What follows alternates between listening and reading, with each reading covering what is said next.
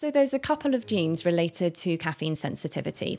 So one of the genes is found within our brains, and that's the receptors to caffeine.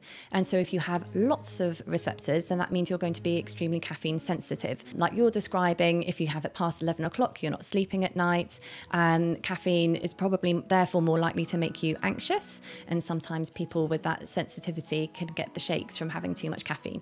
So you can usually sort of tell that within yourself. There's another gene which determines how efficient your enzyme is within your liver at metabolizing and breaking caffeine down.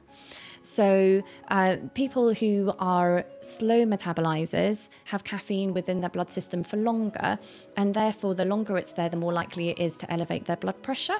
And research has shown that slow metabolizers are much more likely to suffer from heart attacks or strokes if they have 400 milligrams of coffee. So 400 milligrams each shot of espresso is 100 milligrams. So that's about, a couple of lattes a day.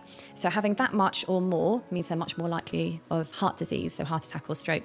Whereas if they stick to just 200 milligrams, that's the safe level. Fast metabolizers, if they cut down to 200 milligrams, are missing out on the benefits of the coffee. And because they haven't got that side effect of the caffeine hanging around in their body and increasing their blood pressure, they instead find that 400 milligrams a day, 4 shots of espresso a day, is heart protective.